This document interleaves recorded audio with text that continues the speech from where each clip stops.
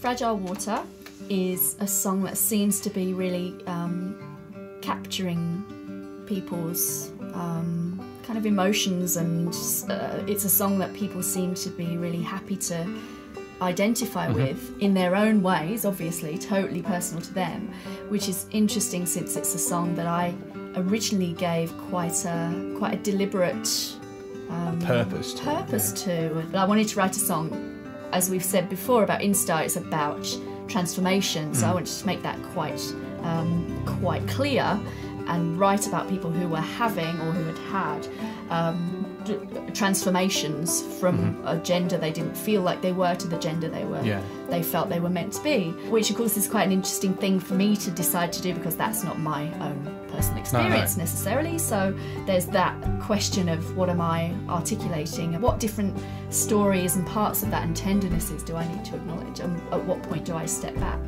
and just write the emotions and the feelings. And I think that's a big part of the song's success, or functionality and durability, is that maybe I got the balance right. Yeah, people are able to access what they need in it without it being, I don't know, too. Because it's not. Your writing isn't prescriptive. It doesn't concrete. Yeah, exactly. It doesn't say, "This is how I feel. This is what I think you should do," etc., etc. It's not black and white like that.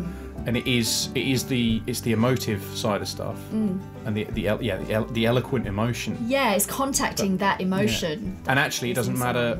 It doesn't matter whether the person who is receiving the song is feeling the same period of transformation, or unrest that you're writing about. It could be something completely different. That's right. Yeah.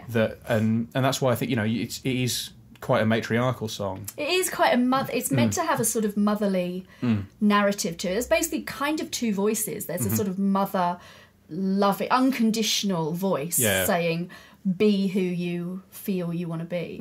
And then there's the other voice, which is actually, I think, is the tension and the speaking of the difficulty and the whatever, the slightly darker aspects, and the things like after winter, spring seems somehow colder. It's that idea that actually everything's a transformation, everything is a move to a next state, but there is no end point really for us.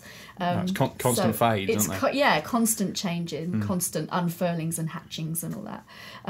Some of which are difficult, and some forms are harder to inhabit than others. So it's meant to have all that sort of complexity. I think it's a really complex song, and I'm still not quite sure how I did in the writing of it. I'm not sure how well I said what I needed to say, but it's really interesting to observe people's reaction, and people are interested in talking about it. When we first performed it, none of us had played it before. You wrote it. We'd written it on tour. You'd written it on tour. Yeah, we went away, and you said, if you're going to write this song, we need a bit of time to actually do it, which is quite important, really. And sometimes you need someone to say that to you, that you actually need to put a boundary around your writing and do it in that space and time with no other distractions, which is what we did. And then I think of all my songs, it is the only one I think you could play without knowing. And we did. We went in to play here at Yellow Arch, and you kind of went, this is more or less how it goes. And the sound of us performing just then is pretty much how, that's the sound that I took.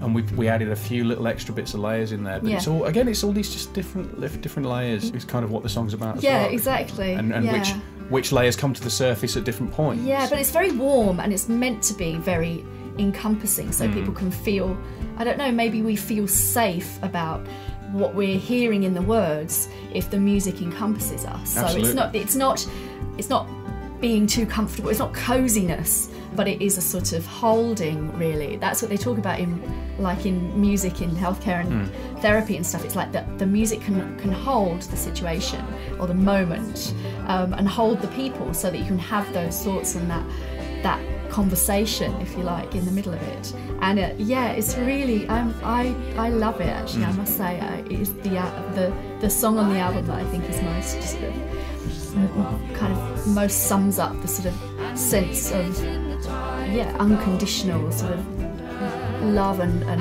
openness to to different voices, because we can't just have the same stories all the time. But just because the folk, canon, if you like, tends to tell a certain type of romantic story or gendered story or whatever, you can always look into corners and find something that turns something on its head.